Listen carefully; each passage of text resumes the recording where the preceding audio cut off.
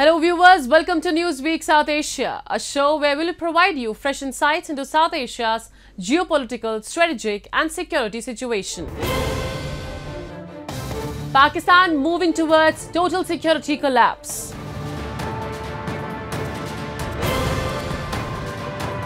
India snubs Pakistan for raising Kashmir issue during Israel-Palestine debate at UN. And Islamic scholars from India and Bangladesh discuss about religious extremism and terrorism. Let's start the show with Pakistan, a country that has harbored terrorism as an ecosystem and a foreign policy, now faces a major challenge. Defense and intelligence agencies in Pakistan, which were supporters and protectors of terrorism, are no longer able to protect the terror ecosystem in the country, as the entire setup is about to collapse on itself. But repeated incidents of killing terrorists and civilians on Pakistani soil now raise questions about the security situation in the country. However, the country has still not refrained from blaming India repeatedly for its security collapse without any proof to back its claims. We have a report. Pakistan's terror ecosystem now faces a security threat originating from within. Islamabad's Army and Inter-Services Intelligence Agency, which once supported terrorism, now is no longer able to provide a safe haven for terrorists anymore. Repeated incidents of targeted killings orchestrated by unknown assailants upon wanted terrorists now raise questions about the country's security situation. The most recent incident in the long list of these targeted killings resulted in the death of Dawood Malik in the Mir Ali area of North Waziristan. The founder of the terrorist organization Lashkar-e-Jabbar, Malik was a close ally of one of India's most wanted terrorists and Jaish-e-Mohammed chief Masood Azhar, the mastermind behind the 2019 Pulwama attack. After USA withdrew from Afghanistan, a lot of terrorist groups have become active there. To name a few, Al-Qaeda is active, ISIS is active, Taliban of course is active, and the one that is creating maximum problem for Pakistan is a group called TTP, Tehreek-e-Taliban Pakistan, and despite all the efforts, Pakistan has not been able to stop it. Pakistan has been trying to construct a fence on the Pakistan-Afghanistan border, also called as Durand Line, but the fence has proved very, very ineffective. The Afghan terrorists cross at their will. Now what happens is Pakistan has been, there has been a phrase which is being used repeatedly, good terrorist and bad terrorist, meaning good terrorist means the ones who are on the side of the Pakistanis, especially the ones acting against India. And the bad terrorist means the ones who are acting against Pakistan. But what you have to understand is this kind of a distinction is not very easy, simply because terrorism gets mixed up with each other. Terrorists may be of any type against Pakistan, against India, but there is a lot of common ground. They exchange weapons among them. They help each other in carrying out narcotics. They help each other for carrying out resources. The killing of Dawood Malik in broad daylight on Pakistani soil is the third incident of targeted killings orchestrated by unknown gunmen within a month. Prior to Malik's death, Shahid Latif, a conspirator behind the 2016 Pathankot attack, and Mufti Kaisar Farooq, a close associate of Hafiz Saeed, the mastermind behind the 26/11 Mumbai attacks, met their fate at the hands of unknown assailants within days. Not just the killings of terror associates, but Pakistan's innocent civilians also face a severe security threat in their own country. Each Tanzim wants to show that it's doing a better job. Pakistan's ISI, who are their paymasters, and Pakistani army, that they're doing a much better job than the other two Tanzims. For their own living, they have to show to the world that they're creating adequate violence. Such repeated target killings of terrorists and civilians both in broad daylight itself ensure that the country is on a path of a total security collapse. Recently, Pakistan's largest province of Balochistan witnessed a major twin blast which resulted in the deaths of over 60 civilians who had gathered to participate in a procession organized to celebrate Prophet Muhammad's birth. However, Pakistan's administration in this case was quick to hold India's research and analysis wing, known as RAW, responsible for the security lapse in Balochistan. Organised presence जो है वो इस दहशतगर्द तंजीम की बलूचिस्तान में इससे पहले नहीं थी। अब उनके ये जो हमले हो रहे हैं, ज़ाहिर है हम इन्वेस्टिगेट कर रहे हैं कि बसा औकात ये होता है कि हमला कोई और करता है, कबूल कोई और करता है। जो मर्जी हो, वो दाइश हो, वो टीटीपी हो, वो कोई और हो, कोई भी किसी भी नाम पर वायलेंस कर रहा है, वायलेंस जो है वो सिर्फ स्टेट एक्सरसाइज करेगी। वो कोई भी, उससे हमें कोई फ़र्क नहीं पड़ता है। हम मज़ीद जो ये लोग जो फैसिलिटेशन का रोल प्ले कर रहे हैं, जो भी कर रहा है, वो कोई भी हो, जो भी उसको आप नाम दे दें, हमारे लिए ये सब एक है, सबकी नानी एक है, सबको एक जगह से हैंडल किया जा रहा है। रॉ इन सब के पीछे इससे पहले जितने वाक़यात हुए, इस पर अभी इन्वेस्टिगेशन हो रही है। इससे पहले जितने वाक़यात हुए वो सब अनर्थ हुए, जितने बड़े वाक़यात बलूचिस्तान में हुए, और सब के पीछे जो है वो रॉ की इन्वॉल्वमेंट रही है। और जो वो पाकिस्तान को जो कुव्वतें डिस्टेबलाइज करना चाहती हैं, हम उनके अगेंस्ट जाएंगे।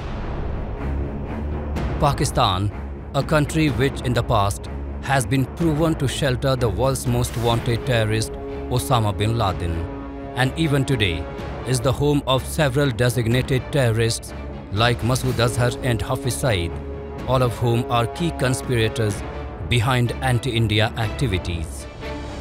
Islamabad now is left with no option but to blame India and external forces for their security threats on its people. However, the fact still remains that it has a home for healthy and prospering terror ecosystem. And any attempts to damage and blame India are collectively just another attempt by Islamabad to shift the attention of its security breakdown away from itself.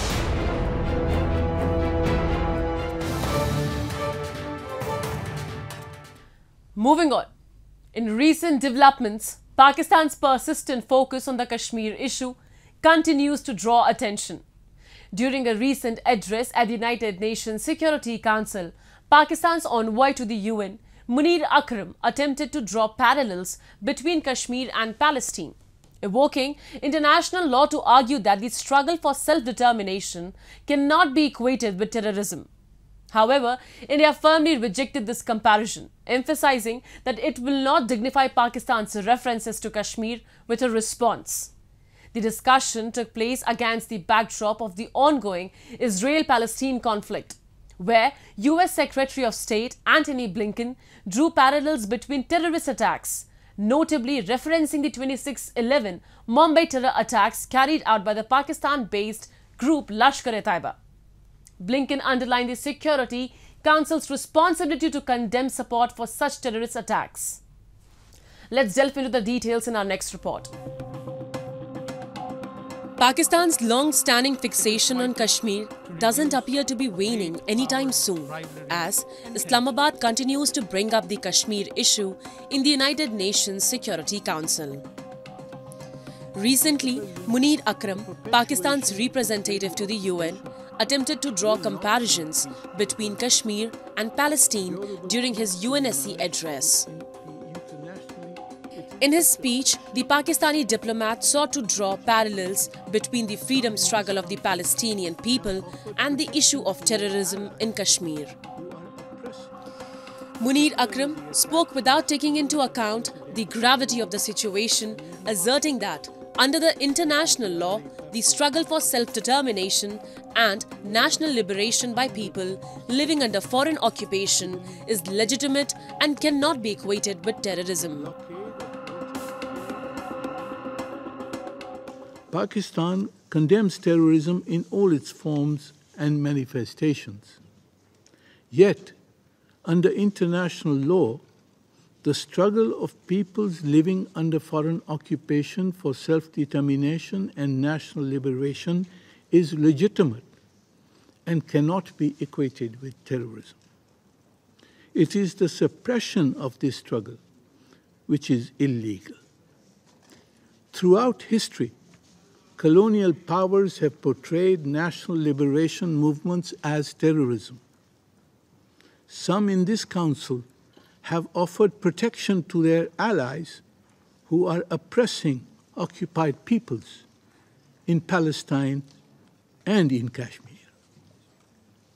Under the UN Charter, states have the right of self-defense against attacks on their sovereignty and territorial integrity. Yet, a state which is in forcible occupation of a foreign territory cannot invoke the right to self-defense against those whose territory it has illegally occupied. Of serious and continuing concern. India, however, made it clear that it will not dignify Pakistan's mention of Kashmir with a response and will treat it with contempt. In response, India's envoy in the August Assembly criticized Pakistan's evasive stance and reminded Pakistan to stay on topic. Notably, the ongoing discussion was about Israel-Palestine conflict. There was a remark of habitual nature by one delegation referring to union territories that are integral and inalienable part of my country. I would treat these remarks with contempt they deserve and not dignify them with a response in the interest of time. Previously, US Secretary of State Antony Blinken drew a comparison between the terrorist attack carried by Lashkar-e-Taiba in Mumbai and Hamas in Israel, emphasizing that all acts of terrorism are unlawful and unjustifiable. Blinken highlighted similarities between the terrorist attacks by Hamas against Israel and those by the Pakistan-based terror group Lashkar-e-Taiba in Mumbai. He emphasized the Security Council's duty to condemn member states that provide support in terms of arming, financing and training to Hamas or any other terrorist group involved in such heinous attacks. Blinken's comments refer to the 26/11 Mumbai terror attacks perpetrated by the Pakistan-based terrorist organization. These attacks occurred in 2008 and resulted in the tragic loss of 166 lives, including 6 Americans. All acts of terrorism are unlawful and unjustifiable. They're unlawful and unjustifiable whether they target people in Nairobi or Bali, in Luxor, Istanbul or Mumbai, in New York or Kibbutz Berry. They're unlawful and unjustifiable whether they're carried out by ISIS, by Boko Haram, by Al-Shabaab, by Lashkar-e-Taiba, or by Hamas. They're unlawful and unjustifiable whether victims are targeted for their faith, their ethnicity, their nationality, or any other reason. Many view Pakistan's persistent efforts to raise the Kashmir issue at the UN as an attempt to divert attention from its own domestic challenges. Pakistan is currently grappling with a severe economic crisis and is also struggling to address the impact of the Taliban's takeover of Afghanistan. It's crucial for Pakistan to cease using the UN platform to propagate falsehoods about Kashmir. And verifiable action against the perpetrators. Now let's turn our attention to the region of Jammu and Kashmir in India, where a persistent challenge remains as terrorists based in Pakistan time and again attempt to infiltrate.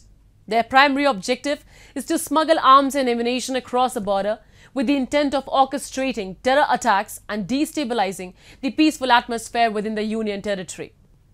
However, vigilant and highly prepared security forces have consistently thwarted each and every one of these infiltration endeavors. Their unwavering commitment to safeguarding the region and preserving peace has proven to be highly effective. We have this special report. The stringent security measures along the line of control have consistently thwarted the infiltration attempts of Pakistan-based terrorist groups into the region of Jammu and Kashmir. A recent incident on October 21, 2023 in the Uri sector of Baramulla exemplified this. based on precise intelligence from agencies and the Jammu and Kashmir Police regarding a potential infiltration in Uri sector by heavily armed terrorists from across the LOC. Army troops were promptly placed on high alert and the counter-infiltration grid was reinforced. Around 3 p.m., vigilant troops intercepted the group, leading to a fierce exchange of gunfire that continued until dusk, ultimately resulting in the elimination of 2 terrorists. A thorough search of the incident site yielded crucial evidence, including 2 AK series rifles, 6 pistols, 4 Chinese grenades, blankets, and 2 blood-stained bags containing Pakistani and Indian currency notes, Pakistani medicines, and food items.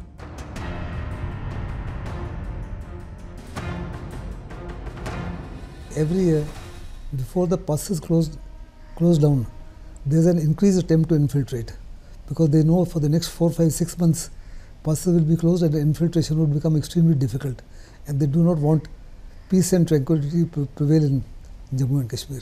Second thing, there are about 5 or 6 areas which, because of topographical reasons, because of dense forests, high mountains, riverine terrain, lend themselves to easier infiltration. These areas are firstly Gurez, second is Tangdhar sector, third is the Uri sector, fourth is the Rajouri-Pund sector, fifth is the Samba sector, and sixth is the Gurdaspur sector. Invariably, infiltration is taking place only in these sectors. And because these sectors lend themselves to easier infiltration because of availability of places to hide, it is for this reason that infiltration takes place from this area. Intelligence sources have disclosed the presence of numerous terror camps in Pakistan-occupied Kashmir, which collaborate with Pakistani security agencies to facilitate infiltrations into India. These terrorists not only receive training but also logistical support and weapons to carry out their activities in Jammu and Kashmir. Indian security forces have discovered multiple underground tunnels near the LOC that terrorists use for infiltration. To combat this, the Border Security Force in India has adopted drone-mounted ground-penetrating radars to detect the presence of these tunnels.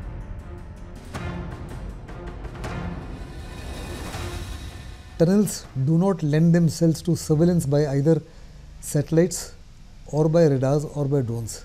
Secondly, they are easier to push in infiltrators, easier to push in drugs, money, weapons, and ammunition. And they are far easier to push infiltration than overland. Indian Army is absolutely alert, BSF is alert, the Indian Army is alert. There is a very tight security grid that has been established. So all attempts overground, 99% is being taken care of. Since the abrogation of Article 370 and Article 35A in August 2019, Jammu and Kashmir has been experiencing the dividends of peace. The region has witnessed substantial development, attracting investments in sectors such as tourism, hospitality, retail, and manufacturing. However, this progress does not align with the agenda of neighboring Pakistan, and it offers terrorists an opportunity to infiltrate the Union territory and disrupt its tranquility. Pakistan's persistent efforts to undermine peace in India, orchestrated from the shadows, have unfortunately become a recurring issue. Despite internal challenges, including a struggling economy, Pakistan continues to support terrorism in Jammu and Kashmir. In contrast, India maintains a well-structured framework to counteract such threats and safeguard the region's peace and stability.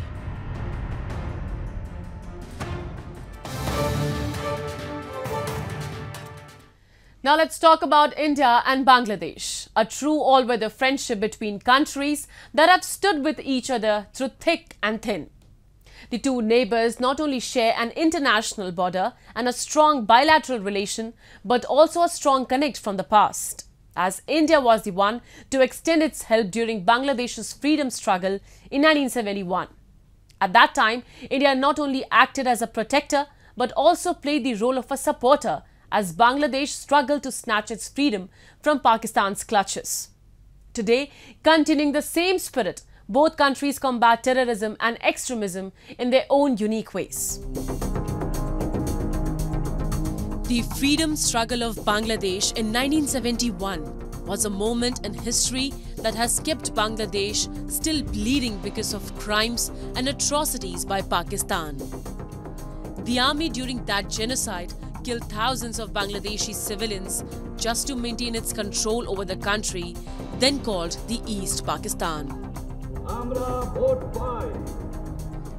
The struggle against terrorism and extremism for both the countries has not yet ended. Today, New Delhi and Dhaka still stand firm and strong against extremism and terrorism, supporting each other at the time of need. Continuing the same spirit of cooperation, peace, harmony and brotherhood, several policy makers, academicians, Islamic scholars from India and Bangladesh gathered in New Delhi. Discussing the challenges posed by extremism on both sides of the border, representatives of both countries organized the first edition of the Roundtable Indo-Bangla Conference on role of civil societies in strengthening bilateral relations.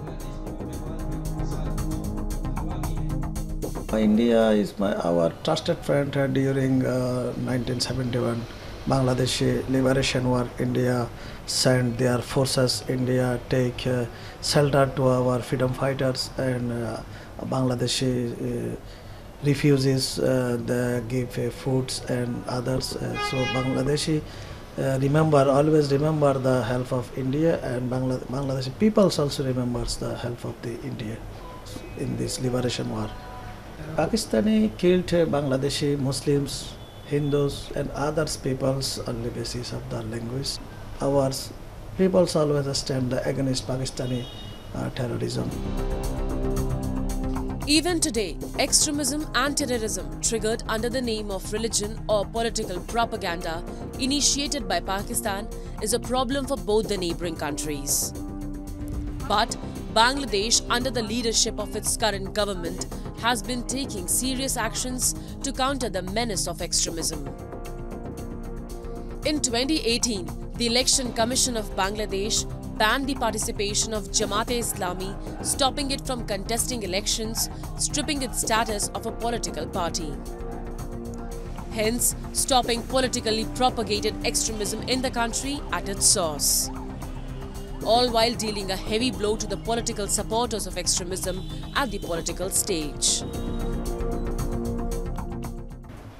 हम सब लोग extremism के बारे में, आतंकवाद के बारे में हम बहुत दिन से इंकलाब कर रहा हूँ. अभी इस इंकलाब चल रहा है, अभी तक चल रहा है. ये ठीक है कि बांग्लादेश प्रेजेंट जो गवर्नमेंट है, अभी 2009 से ये गवर्नमेंट अभी पावर में आया. ये 2009 से ये गवर्नमेंट अभी आतंकवाद की बात, कट्टरवालों के बारे में अभी कोई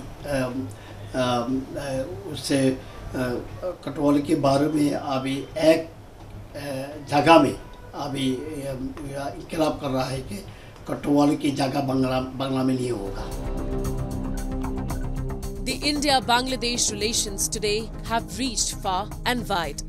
Not just being limited to bilateral cooperation, the Delhi-Dhaka friendship has gained significant traction even on international platforms like the G20 held in India recently. However, the problem of extremism in India and Bangladesh both has its roots originating from Pakistan. On one side of the border, India has to deal with terror attacks, infiltration attempts, illegal narco trade and false accusations propagated by Pakistan. Bangladesh, on the other side, has to deal with the politically motivated side of extremism, all because Islamabad decides to propagate cross-border terrorism in different versions, even when its own people suffer and struggle to fulfill basic amenities.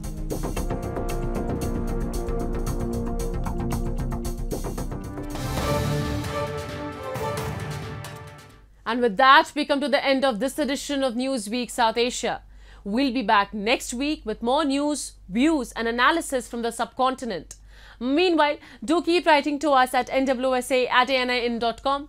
This is Shivangi Mishra signing off on behalf of the entire production team of Newsweek South Asia. Goodbye and take care.